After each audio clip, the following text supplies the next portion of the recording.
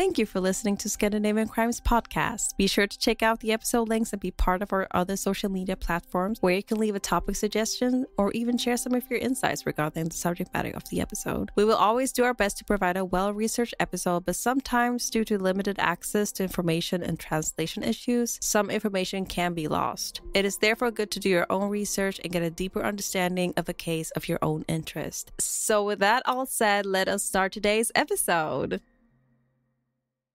So welcome to another episode of Scandinavian Crimes. My name is Devante, and say hello to my lovely co-host, Delila. Hi. And on this podcast, we will cover famous Scandinavian criminals who made their mark throughout Scandinavian history. So yes, I was sick, forgive me, weather change, and also very demonic children who got me sick. But today's subject is very straightforward, very simple, but nonetheless interesting. And today's story is about Kim Wall, a Danish journalist who disappeared on August 10th, 2017, while reporting on a story about a homemade submarine built by a Danish inventor, Peter Madsen. The case quickly became a high-profile investigation as Wall's disappearance was widely reported in the media, and there was growing concern about her safety. So like I said, this episode is not going to be super long. It's going to be relatively short, but nonetheless still informative. So sit back, grab some coffee, grab some snacks, and let's talk about the death of the reporter, Kim Wall. So something else I also did not mention is that specifically this one is laid out once again a little more differently than we typically do things. So the way I'm telling the story is just basically the order of events in which was reported based on the situation that happened of her murder. So it doesn't really feel too much like a story, but it's more like a reporting of events that kind of transpired. So Kim Wall was a Danish journalist who disappeared on August 10th, 2017 while reporting on a story of a homemade submarine. The case quickly was a high-profile case and the disappearance was widely reported in the media. Kim Wall boarded the UC-3 Nautilus submarine, which was owned by Peter Madsen, for an interview. The submarine sank later that day and Madsen was rescued and Wall was nowhere to be found. Madsen initially claimed that he had dropped Wall off at a Copenhagen island the previous evening, but that story was quickly debunked. Wall was reported missing to the police on August 11th, and the extensive search was launched for her. On August 12, 2017, Madsen was arrested on suspicion of manslaughter. However, as the investigation continued, it became clear that there were serious questions about Madsen's involvement in Wall's disappearance. On August 21st, 2017, a cyclist had found a torso on the shore of the island near Copenhagen, which was later identified as belonging to Kim Wall. Madsen was taken into custody on suspicion of murder on August 13th, 2017. As the investigation continued, more information emerged about the circumstances surrounding Wall's death.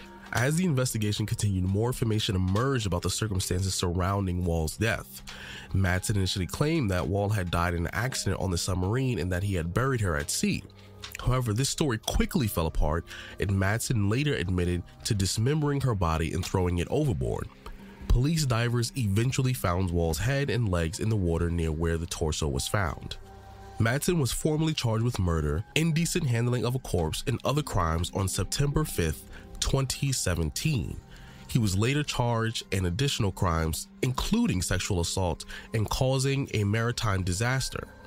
The trial was closely watched by the media, and Madsen's changing stories about the circumstances surrounding Wall's death were seen as evidence of his guilt.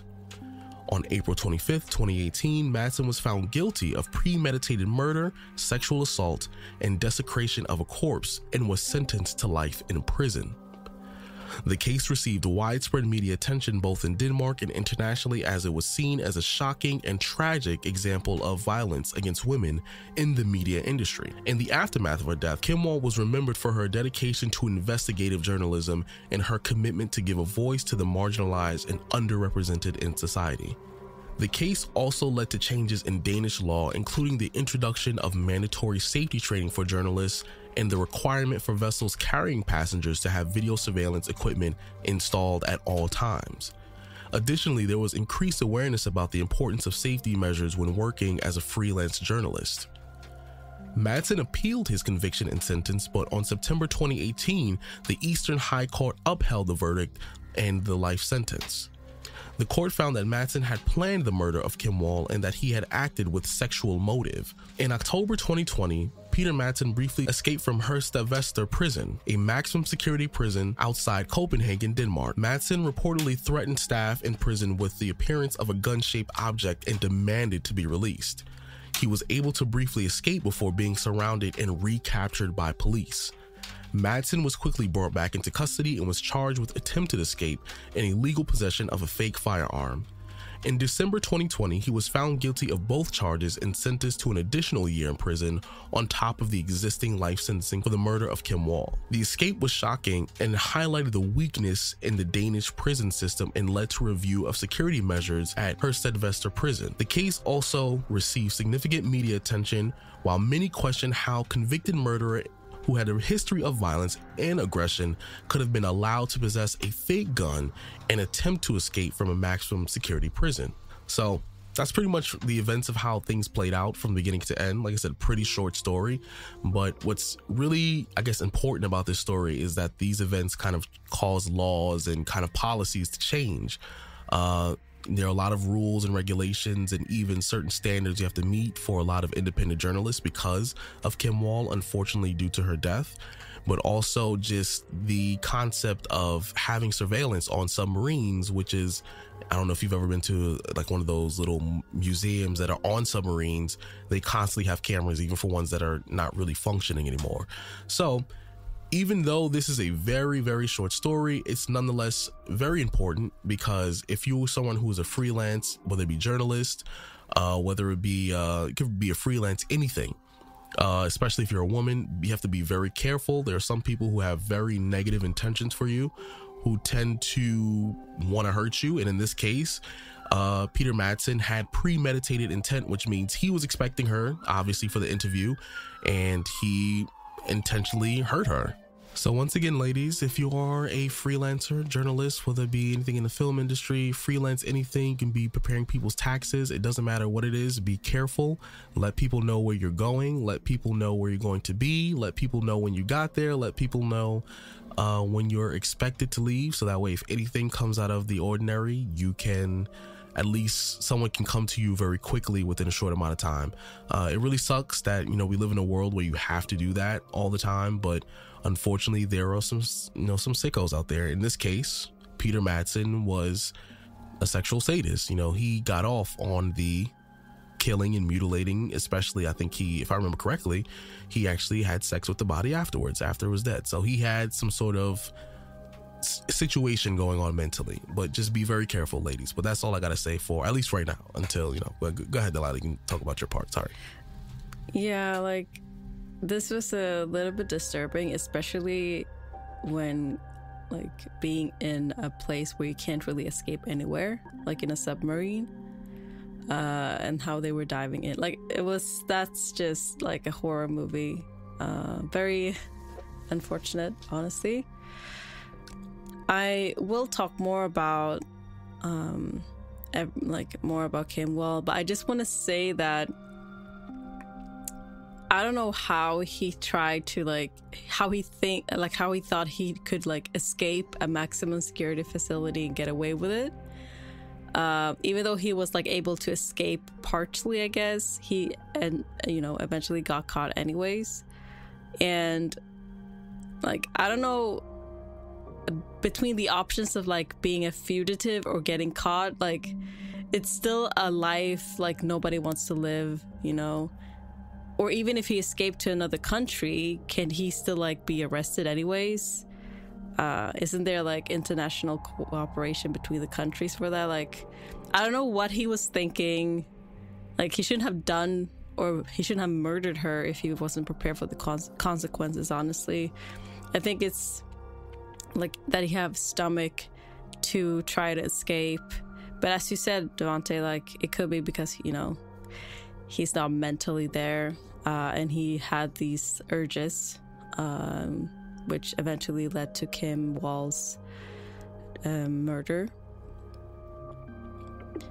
And the only thing I could say that I found was weird about this case was that, they only used as what it seemed like, it seemed like they only used his constant change of story and also that one confession that he made as evidence for this crime. And the rest was like common sense, like, oh yeah, he was the only one with her and then we couldn't find her. And that kind of resembles like Thomas Quick a little bit, where they just like based everything from what he said and what he like, and there was like no really real evidence connecting him to it. Because as it seemed like there wasn't really any physical evidence here either. Like they didn't seem to talk about weapons or any DNA samples or anything like that. And, you know, this case is pretty recent. It happened quite like really recent, like 2017. So hopefully they didn't really interrogate him like they did in the 80s, but more professionally. But, you know, or maybe they didn't really show the public the evidence, or, you know, we don't really know. But I just thought that was weird. I just thought I was like, okay, shouldn't you like have some proper evidence before you sentence somebody for like life in prison? But maybe they did, and they just like never showcased it to the public. I don't know. At least in Sweden, at least you have to have like more physical evidence to. It's harder to get a life in sentence, I think, at least in Sweden, if you don't have like proper physical evidence and everything connecting to the murderer. Well, I would say this specifically, at least in his case, it seems like the first lie he tried to tell actually kind of led to the body. Because remember, he said he let her. Okay. He remember he said, "Oh, I dropped her off somewhere like off the I don't know, I forgot on an island on an something? Island, yeah, in Copenhagen." And then guess where they found her body? Off the shore of the island in Copenhagen. So his lie led to her being found. I guess he expected to kind of bluff a little bit and be like, "Oh, I didn't kill her, I just dropped her off," but then wasn't expecting them to follow up and then found her body. But like, what if someone was in that island and actually did the crime? I don't know. I'm just saying, like, I'm trying to be a little bit like thinking that maybe he was just, you know, left her there. But I do like, I understand that it's probably like highly, it's like, highly no, that's not really the case. Yeah. But I'm just like thinking that, you know, just basing it off from confessions, we already seen that before, and look what that happened, what that led to, you know. Even though there's mostly like common sense, so you can, you know, take one piece and like connect it to the other. At least in Sweden, you need to have like more physical evidence before you can sentence somebody, especially if you don't have any witnesses, which in this case, there were no witnesses either, to sentence somebody for life. But also too, I guess you could take solace in knowing, remember, this is recently, so it started 2017, so there was technology, DNA evidence was relatively, you know, up to date, you know, so it wasn't like back in the day. That's why I'm like, yes, I'm pretty sure they just didn't publicly release a lot of information, but I'm pretty sure it's pretty straightforward. Yeah, that's why I was like, maybe they just didn't want to put it out there, because I think that, you know, they shouldn't really just do a Thomas Quick one. That's what I was thinking. But hopefully they did have some, you know, evidence that was just not out for the public, because that would be more fair. But either way, like, this seemed really, you know, pretty straightforward to me as well. I just want to say a couple of things as for how the society handled, or how Denmark handled this case as well. I'm glad that they changed the safety measures for traveling journalists, and you know, I've always been thinking about that, like how are the safety measures for those who travel to dangerous places like that for the journalists? Like, I know we have like a couple of journalists here in Sweden who goes to like war zones, for example, but I know that war zones are like a bit different. But I'm just saying that, how are the safety measures like, I know there are not a lot of journalists who wants to work on dangerous places, but like, how is it in America, for example? Like, how do you guys, do they have any safety measures, or like how is it in America, Devante? Well, do you know that maybe? It's very similar to what they practiced, where basically a lot of the time most interviews happen in very controlled environments where there's multiple people, so that it's not just the journalists by themselves. Even independent journalists, they usually work with cameramen. Even though like their job is to hold the camera, they're never really by themselves. It's very rare to see them by themselves. So that's one precaution. Like a group of people and like a security and maybe so usually like there's always somebody else with a journalist. So in this case, if it's like a situation like this where it's like a female journalist who's a woman or whatever, there's usually a cameraman and probably one other person with them. So it's at least 3 people who are actively together. And like I always say in every other podcast episode, it is much harder to kill more people than it is to kill one woman. So that's one of the precautions they do. Like you said, war-torn is very different because those are war-torn countries, and obviously something can happen to 1 to 3 of them. But in this case, it's usually in very controlled environments, which it seems Denmark was very behind on, because I think they've been doing, in the US, they've been doing that for like over 20 years or so. I'm just thinking, like, in general, maybe they didn't really, because it's within the country, maybe they didn't think that something like this would happen, which I think is honestly surprising, because if it could happen to like anyone else, it could happen to a journalist as well, especially a woman. Yeah. I'm glad that they at least changed it and made sure that there's better security for journalists, but also other people in closed environments like that, like a submarine, for example. So I'm actually glad that they did that. And I also want to say a couple of things regarding Kim Wall as well. She seemed like someone who was representing, marginalized group and underrepresented people in society. I think that's very admirable. And I'm very sad for the loss for the Danish people, but also for the rest of Scandinavia and the world, to lose someone like that, because it's very needed in today's society. And hopefully there will be more journalists like her. And I'm just like sad about, women in general being, murdered like this. It just breaks my heart, honestly. But I'm glad that at least changed the system and made it more secure for, like, within the workplace, but also for women and all other people as well. So that's pretty much what I wanted to say about this whole case. If you don't want to say anything more, Devante. I always gotta end it on outside of the food part. Ladies, be careful. Unfortunately, careful. It's a very crazy world we live in. As intelligent, even though she probably told where she was gonna go, things like this happen. So, as intelligent as as capable as you are,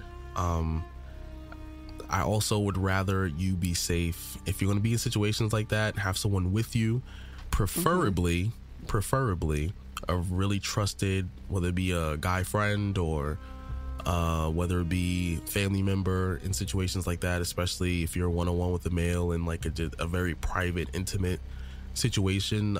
Definitely try and have yourself covered. Like I said, it's very difficult physically to combat a full-grown man. Statistically, I think they said the average guy can actually take on the average woman, about 2 or 3 of you at once. So and obviously that varies. It's not like a across-the-board thing. But the point is, just make sure you cover your bases, protect yourself, prepare yourself. Try and walk around with, I know some places I think mace is illegal, but get creative. Keys. Make sure you're protecting yourself, doing what you can, so that way none of that stuff can happen. So that way you're not in this situation. That's my primary concern. If you're listening to this podcast, I want you to be safe. I want you to be healthy. and I want you to live to tell your story. So that's my word of advice. But you already know what we do on this podcast. If you haven't already, I'm pretty sure you'll figure it out. You know, we're gonna talk about wrong. You already know we have to bring up some nice, delicious foods to wrap up the podcast to bring in the good vibes. So, what I'm thinking today, specifically, something delicious. I am going to bring up some nice, cheesy macaroni and cheese. And I mean nice, Southern style macaroni and cheese. Just has to be minimum 3 cheeses, you know, nice and gooey in the middle. I'm not saying pause. And, you know, the nice, crunchy little top that goes once you put it in the oven. Slow cook it for like 325, 350. Oh, that's where the money is. Now you can sprinkle some bacon bits in there too. Ooh, it's borderline sexual. But that's where my mind is at right now. I'm thinking of like maybe an omelet with some spinach and feta cheese. Boo. Are you doing like healthy right now? Are you doing that sounds like healthy. This is feel good food. Give me something fatty. Yeah, like I feel good with that. That's good. I like that. I know like, what I you can't eat. Give me something fatty. Mac and cheese every day. Like it's not every day. It's just for today. Give me something fatty. Give me some feel good food. Give me some glazed donuts, Krispy Kreme, something. It's good for me and it's healthy. At least what I think. She's currently acting for all of you right now because she be feeding for like some of the most interesting foods ever. So she's trying to act right now. You know, it's so good. Like okay. I can add some I can add some bacon bits and I guess mushrooms too. She's still is that good enough for you? It's depressing, but either way, it's been a pleasure to be with you guys this episode, and we will be happy to see you for the next one. And don't forget, check our link. We are going to be on Twitch post-summer, so that way we can interact with you guys in real time. So that way we can talk about other cases, not just in Scandinavia, but also around the world, around the globe. We're going to watch some interrogation videos. We're going to watch some court trials. We are going to go through the whole spiel, and we're going to see it all across the globe.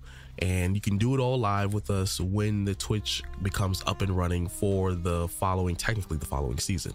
So go follow the Twitch channel now while it's still young and early. Follow. You might see us occasionally doing a test stream, but it's not going to be full-blown running up until the following season. So be sure to do that. And like I said, follow us on all our social medias, Instagram, TikTok, Facebook. Yes, we got to update them. But hey, some of you actually do hit us up in messages. So yeah, we do answer. We're very much the type of people to answer. So hit us up and we will catch you in the next episode.